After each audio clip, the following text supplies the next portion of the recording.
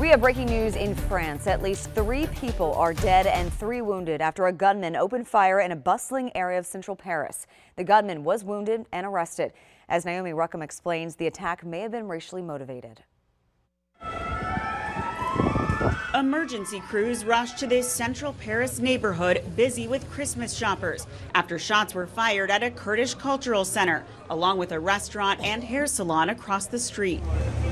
Police say 3 people were killed and 4 others wounded, including the suspected gunman, a 69-year-old man who's under arrest. The neighborhood's mayor says the reason for the shooting is unclear, but investigators are considering a possible racist motive.